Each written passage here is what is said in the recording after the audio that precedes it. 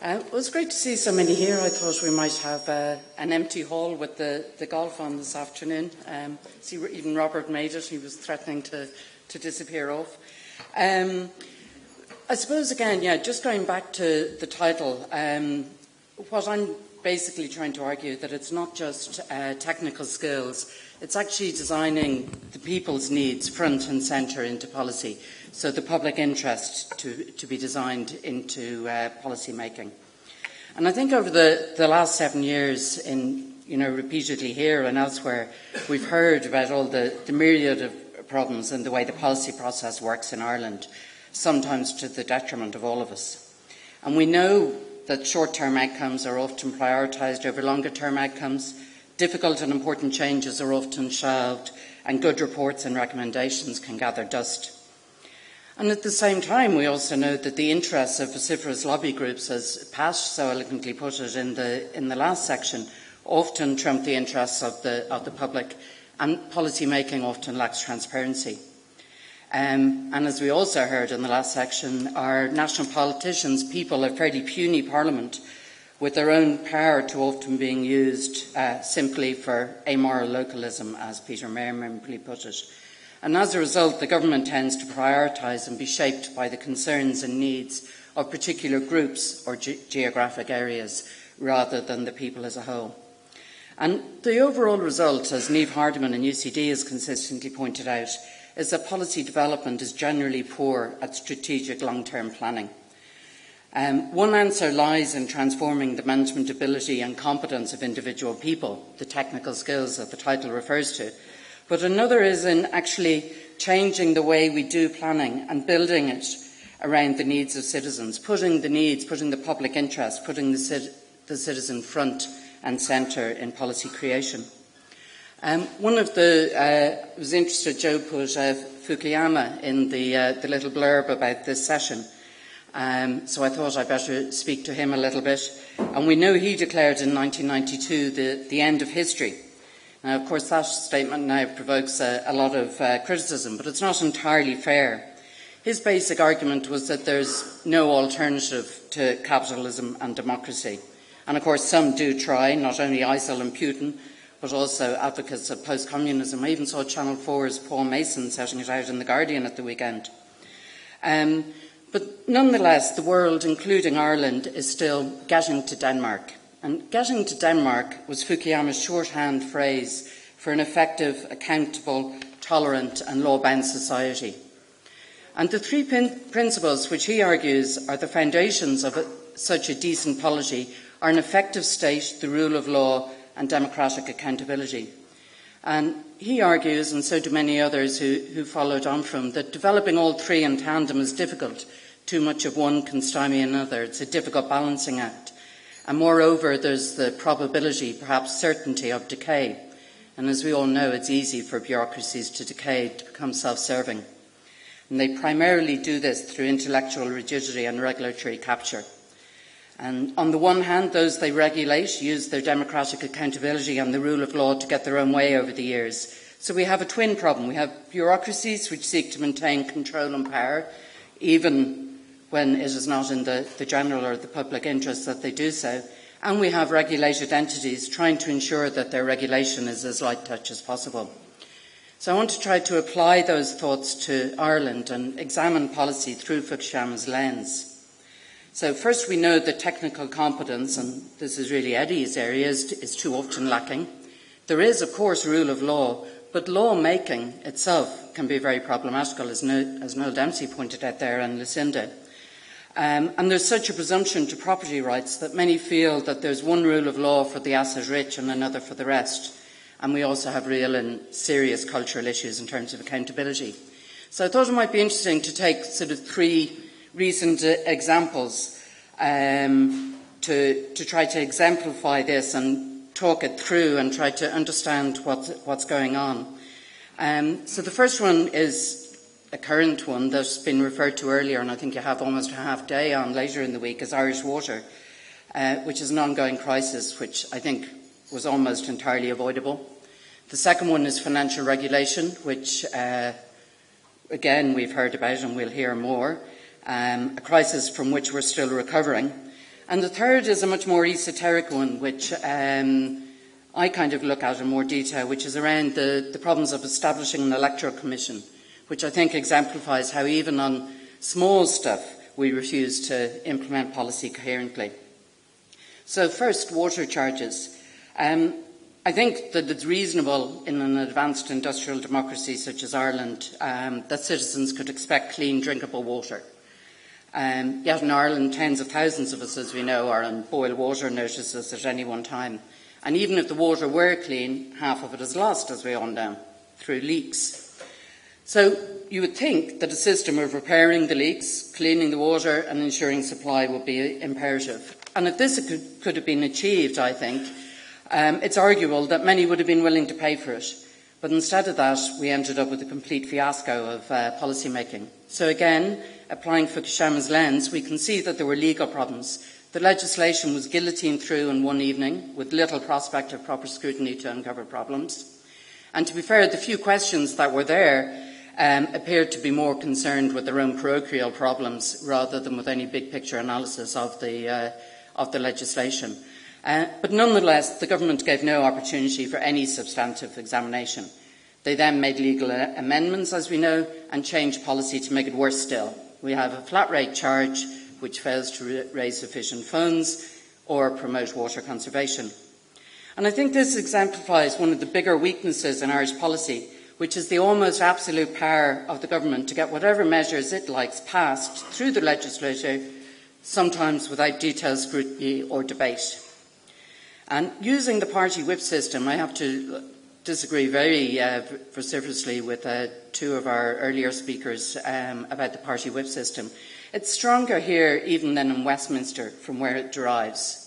You know, having a really strong party whip system is not constructive to proper scrutiny or debate or to the legislature being able to hold the government to account. So not only do measures get passed without due attention or amendment, but the Parliament just simply can't hold the government to account. If we then move to competency, we can see that the issue of leadership is crucial. The government chose an experienced local government official to lead, but did he and his team have the competence to do so effectively? My colleague Owen O'Malley has written that a major problem with water was actually financing the huge investment required in the infrastructure after decades of neglect by all the governments. Doing this off balance sheet simply added to the problems. But the model didn't work. It priced water at too high a price, took too little account of the ability of people to pay or to fostering the necessary changes in culture, and it simply sought to bulldoze it through.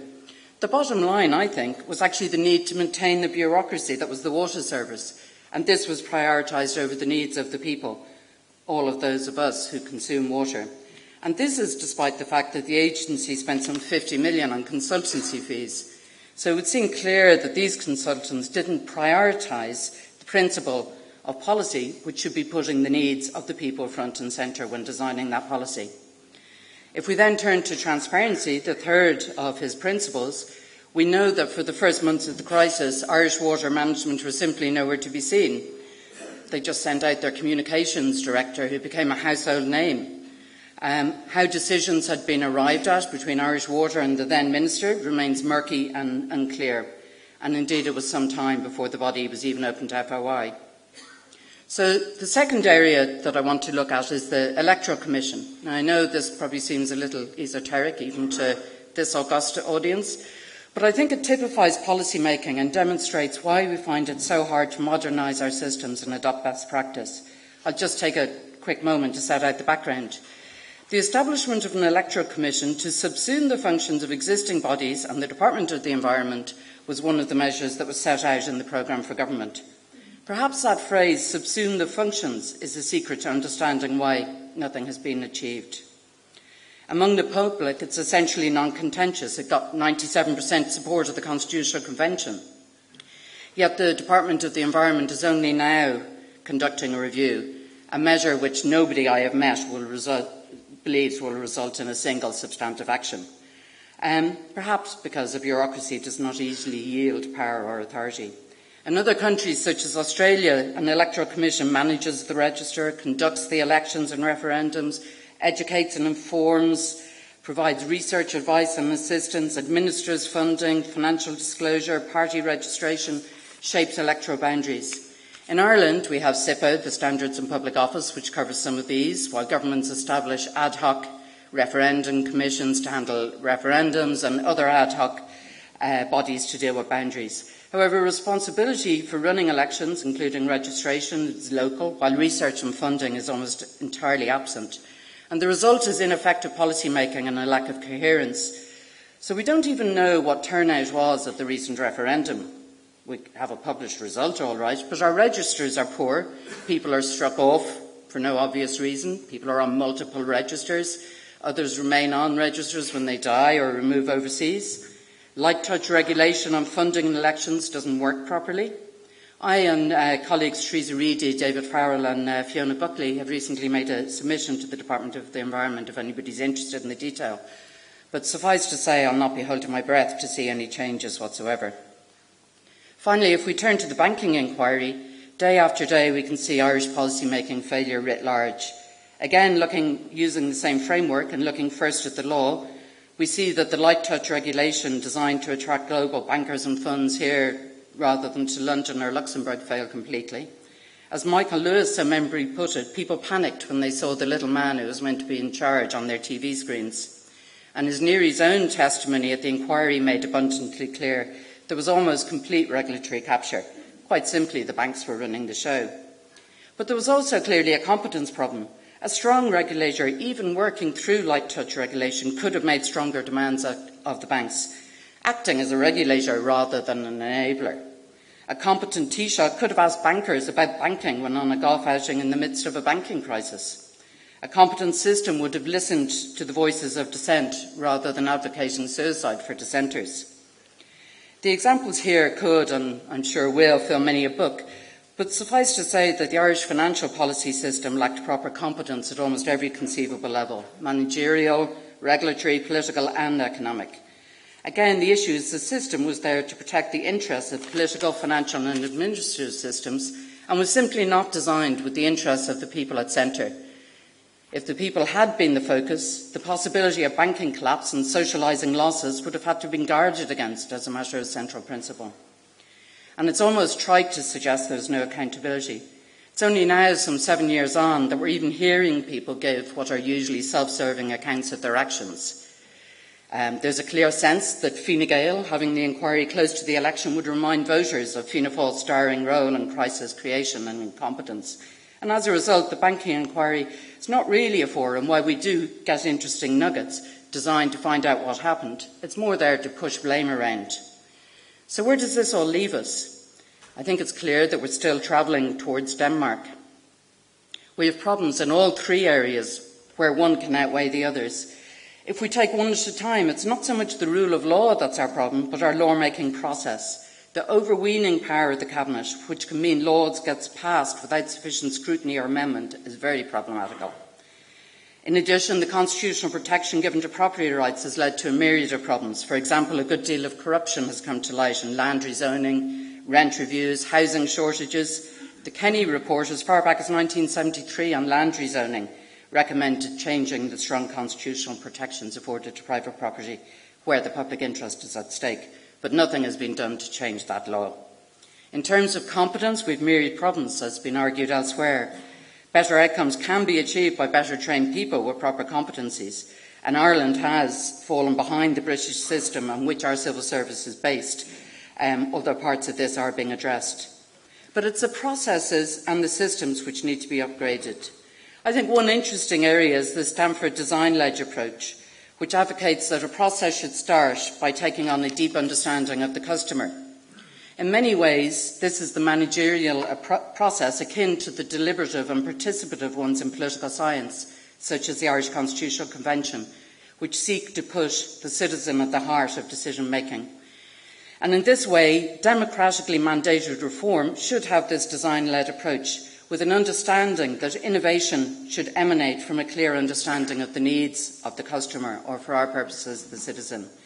And I think this is entirely possible to enable the design of better government, where we can observe what is the will or the needs of the people. I think one of the bigger cultural problems with accountability and transparency is the Official Secrets Act. Even the most junior civil servants must sign this anachronistic legislation. John Coakley and Michael Gallagher have argued that Irish political culture can be defined as deference to the views of established leaders and intolerance to those who dissent from those views. Contributing to this has been a breakdown in the interface between Ireland's public institutions and the public, and a presumption of secrecy that's underpinned Irish government since independence. The Official Secrets Act was enacted in 1963, simply replacing older British legislation, and it placed much greater emphasis on state security than on openness and transparency. It applies to all civil servants and potentially anyone within the state. It's punishable by up to 7 years imprisonment, which I think produces a chilling effect on any tendency towards openness. It includes not only cabinet deliberations, but the information on the working of public bodies. And it simply isn't present in most European countries which function well without it. I think Sir Humphrey might have put it best in an episode of Westminster, where he said that the Official Secrets Act is not there to protect secrets, but to protect officials.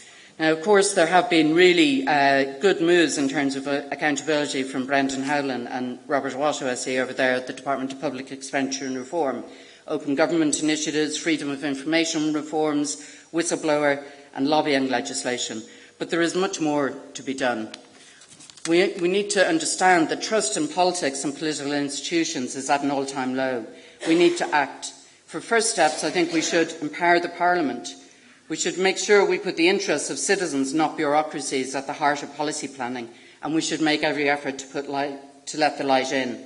And I think doing so in a transparent, clear way might even engage younger people that Noel was talking to us about earlier, who are searching for new ways of doing things and have a strong preference for something other than the status quo. Mind you, I wasn't particularly encouraged by a couple of our speakers later for any particular moves. There's some departments, there's some state bodies who are beginning to walk the walk, and perhaps others will start to follow suit. We need to hope that they all do.